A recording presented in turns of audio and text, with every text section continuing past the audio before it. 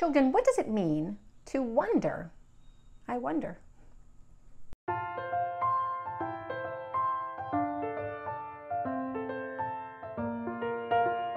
Hello children, welcome to Preschool Meeting. I'm Miss Stephanie and I'm so glad to see you. I wonder what you're doing right now. You're watching Preschool Meeting. Before we begin, I thought we could do a little bit of breathing just to relax and calm our mind down if it's a little agitated. Agitated means nervous, or if your mind has too much energy, there's something very helpful you can do, and that is deep breathing. Would you try it with me? Even if your mind is already calm, it's a good thing to practice. So why don't we take 3 deep breaths in through our nose and out through our mouth. Ready?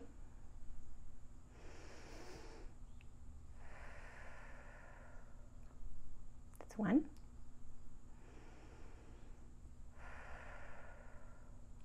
That's 2.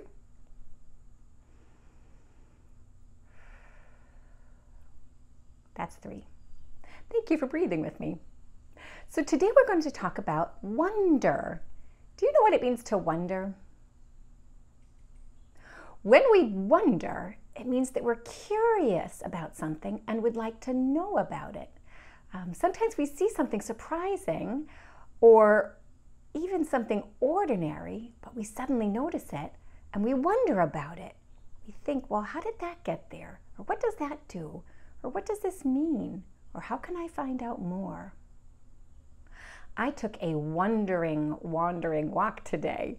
I like to take a walk in the morning. And today I took lots of pictures and some videos about things that made me wonder. And I want to share that with you after our story. But first, let's read.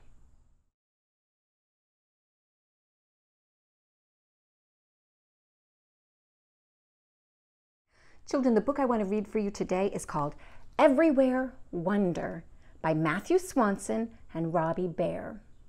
And I just got this book recently and it's quickly become one of my very, very favorite books. It's just lovely and I hope you like it too. Everywhere Wonder.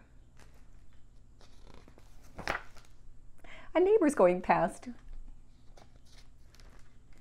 There's a little girl pedaling a bike and someone's pushing her. It's like a little bike carriage. I wonder where they're going. Everywhere Wonder. Okay, see, there's a little boy and he's pulling a book out.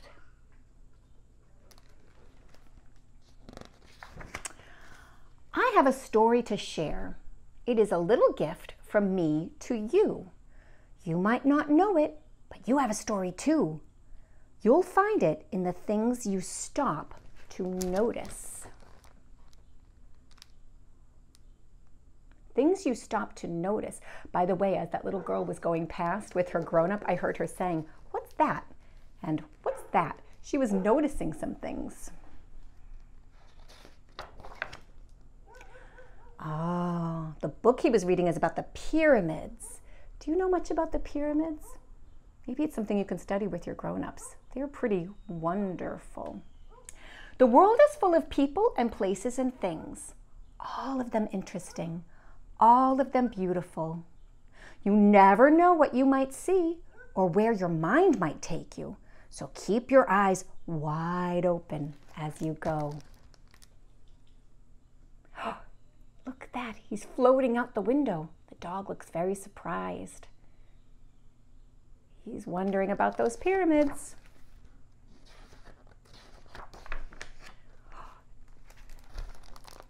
In Egypt, there are pyramids.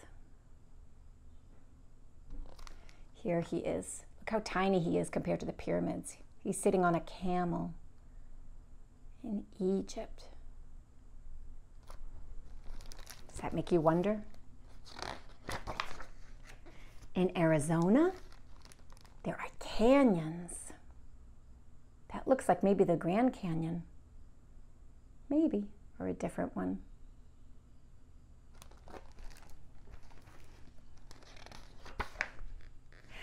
In the jungles of Brazil are leaves so plentiful and green that light can barely reach the ground below. I'm going to show you this half first.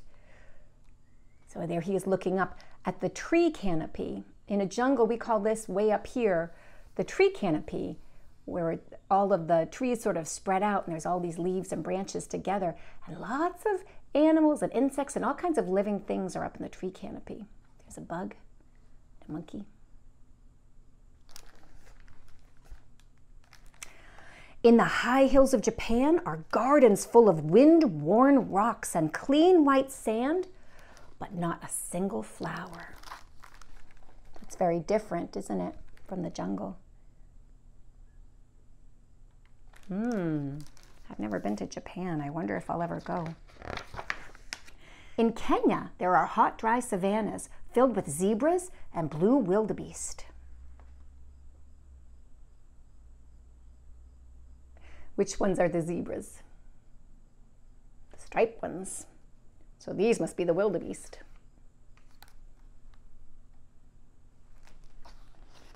It'd be fun to learn about wildebeest. I don't know anything about them. In Alaska, there are cold, wet waters filled with seals and sockeye salmon.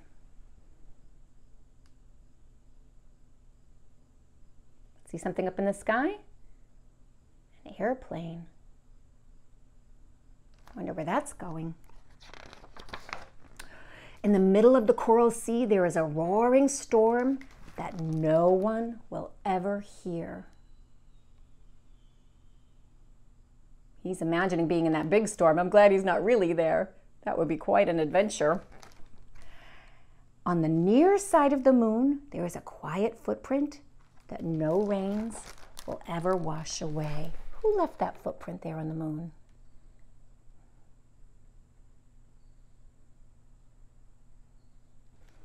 Did astronauts walk on the moon and leave footprints? In Sheboygan, there is a tractor mechanic named Shirley who has 37 friends. On the North Pole, there is a cold and lonesome bear wishing for some company. Those are very different scenes, aren't they? There's the woman in Sheboygan with 37 friends, and there's a polar bear who's feeling kind of lonesome.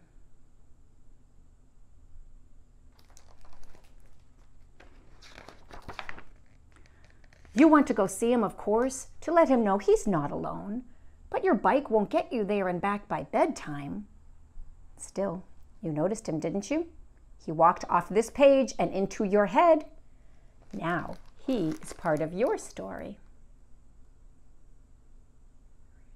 That's nice to think that no one is really alone if other people are thinking about them. He started thinking about that polar bear.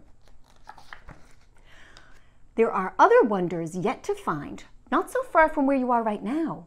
They too are interesting. They too are beautiful. Stop to really look and you will see them. What's that? A balloon is floating past his window. I wonder why. In the highest part of the tree is an unexpected gift, a blue balloon that must have slipped from someone's fingers. It's a beautiful balloon. In the deepest part of the pool is a sunken treasure, a shiny dime that must have tumbled from someone's pocket. Will you save it or spend it? Or leave it there for someone else to find? All good choices. It's exciting to find a shiny dime. In the grocery store are aisles and shelves and stacks of cans. You have to look so carefully to find the one you want. Lots and lots of soup. In your bowl of steaming soup is just one noodle that doesn't match the others. Where do you think it came from? I'd like to show that to you up close. See if you can find the one noodle that's different. There's all those O's. Whoops, sorry. There's all those O's. And there's one shaped like the letter X. Wouldn't it be funny if in the soup factory someone decided, I'm going to make an X noodle and put it in, and I'll wonder about who gets that X noodle. Maybe it's like a little kiss. You know how O's are for hugs and S's are for kisses. It's a kissy noodle. On the playground is a sturdy line of bright black ants carrying their supper home. Ants are amazingly strong. Look at that ant carrying a Cheerio. They can carry things much bigger than they are. Under the bridge is a gently rolling river floating a blue glass bottle out to sea. Perhaps it has a message. What does it say? Who could it be for?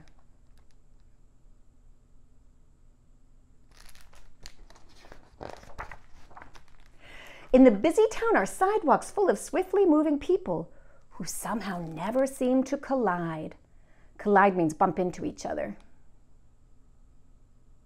There's beauty in the city, isn't there? All those people. Where are they going, I wonder? What are they doing? All those different stories. In the quiet countryside are miles of open, empty roads that somehow never seem to end.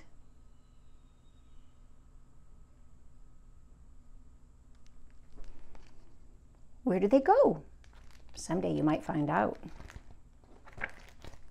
In the hallway is a spotted dog that turns golden as the sun sets through the window. In the bedroom is a doorknob that makes rainbows when the reading lamp clicks on. Rainbows are amazing, aren't they? Have you ever seen a rainbow dancing on your wall and then you stop to figure out, what is this light passing through to make that rainbow? Now the lamp is off and the moon is up. You close your eyes and see them again, the things that you noticed today. See them in your imagination. All of these together are your story. Dream with them a while. The pyramids and the canyon and the balloons.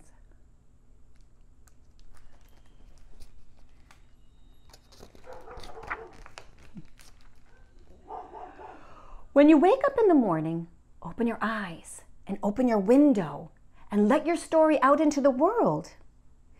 It is a little gift from you to me. So your story is a gift. That's a wonderful way to think of it. Look at polar bear, boat, bike, rocket ship, pyramid, or it could be a prism to make a rainbow, balloons, strong ant. Oh, there's the pyramids. A bird in the jungle. Oh, a deep sea creature.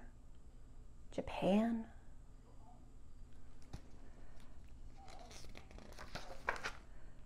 Now my story is complete, but yours is just beginning. Children, I hope you liked that book, Everywhere Wonder. I liked it so much that I wondered about the author and the illustrator. So I decided to look at the back page. Sometimes you can find information about the people who created a book. I'd like to read it to you. Matthew Swanson and Robbi Behr see blue balloons everywhere they go. I wonder why. Co-creators of one daughter, 2 sons, and more than 70 illustrated books for children and adults, Matthew and Robbi run Boblety Books. That's their company. From the hayloft on their home barn studio on the eastern shore of Maryland. They have never been to Kenya or the moon, but they do spend their summers working as commercial salmon fishermen on the Alaskan tundra. And they wondered about a lot of things and created this book. And when they were making this book, they might have wondered if anyone would enjoy it. And I did, and I hope you did too.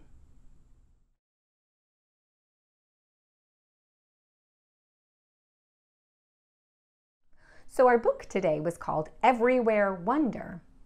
I went on a wonder walk today, and I brought along my camera, and I took some pictures and some videos of things that I saw or heard and wondered about.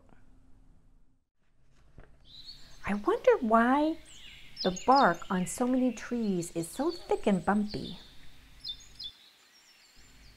I wonder who first had the idea to make bricks and use them to build walls and buildings. Hi, fire hydrant. I did wonder what this box was for, but then I read the label. It has to do with water quality. I wonder if this mama duck and baby ducklings like having this big goose around. Have you ever wondered what the underside of stairs looks like? I wonder if a waterfall was out in space, would it still fall down?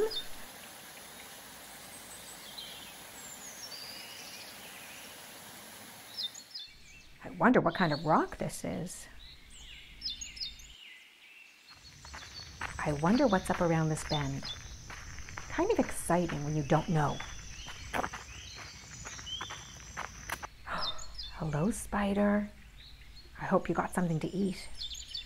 I wonder what that sign says.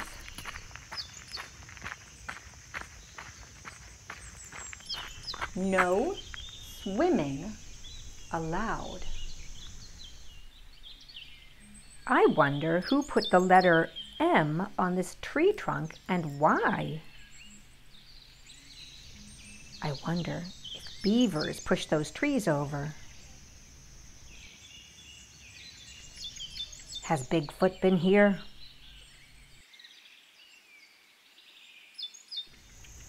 Shh.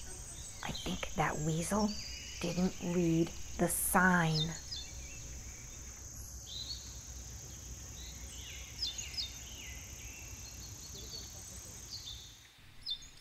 I wonder what this green stuff is on this tree.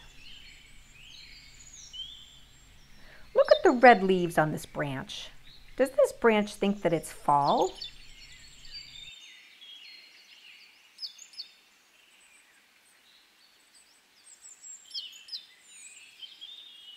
Did you know that mushrooms are not plants? I wonder who first figured that out. I wonder what kind of truck that is. Oh, it must be a forklift because I see a fork. I wonder what else there is to see.